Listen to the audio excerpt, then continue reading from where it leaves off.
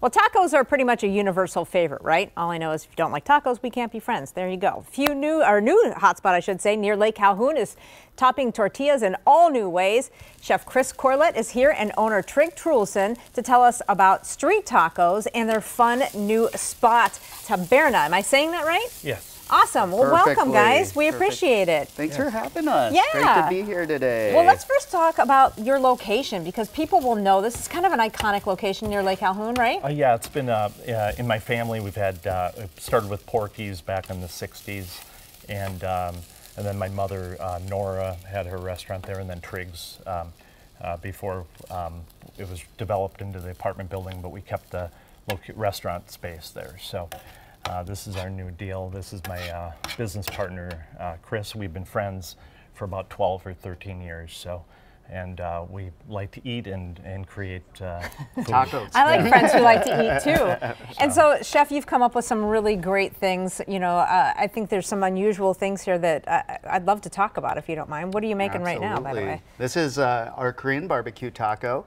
I'm Korean personally, so it's kind of a fun fusion of my own personality into something I love, and like you, I can't have friends that don't like tacos. Right? So that's a high criteria requirement for me too. I don't associate myself with them, but the Korean barbecue taco is really fun. I think that what separates us from other taco joints in town is we do a really great amount of modern tacos. Yeah. And we mix it with sports bar food too, because we're a taco sports bar. Okay. And we have games and a fun patio, obviously getting colder. Not going to use the patio as much, but next spring, next summer. Hey, we're Minnesota. Get us out there until February before we come inside. True. That's true. Talk about this lunch special, by the way. Oh, that looks phenomenal. Yeah. Our lunch special is great. It definitely is something everyone's raving about a bit. We have our elote, which is a Mexican street corn. We give you 2 tacos, any 2 tacos on the menu. Okay. And then you get rice or beans for a whopping $7 only. That's fantastic. It's all made from scratch. We use locally sourced tortillas. All the ingredients are super high quality.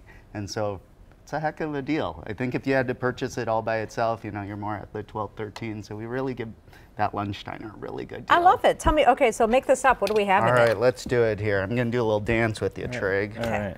I like to dance too. And tacos. Tacos make me dance. Tacos and dancing. Yeah, okay. you know, they go together. They go together. So we're going to put this cream barbecue meat. This is my playoff bulgogi, which is usually ribeye. And then we're going to add some kimchi, which is a pickled spicy cabbage. That's really prevalent in Korean cuisine. And I think people around here are getting used to, you know, seeing these different kinds of foods. It's not so unusual anymore, you know?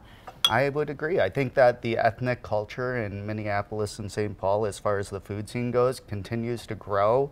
It becomes more and more exciting every day. I swear there's a new restaurant opening all the time, and you know, we're happy to be one of those new ones recently. Well, these just look absolutely beautiful and stunning. We appreciate you guys being here today. Congratulations on the new space. Thank you. We know it'll do absolutely fantastic. Street taco recipes and all the details about the guys' new spot, you can find those on our website at KARE11.com.